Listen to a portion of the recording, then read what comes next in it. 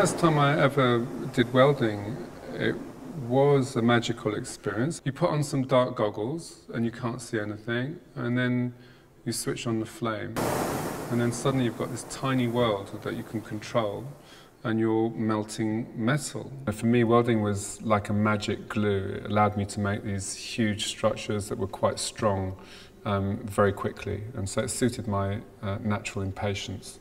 Well, without the welding torch, I don't think I'd have ever become a designer. What fascinated me was my ability to turn scrap metal into gold. So I would be able to get up in the morning, put together some bits and pieces that I'd found, and convert it into dollar within a day.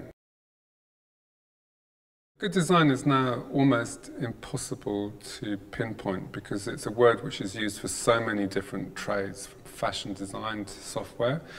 And for me, it's just really probably about improving things.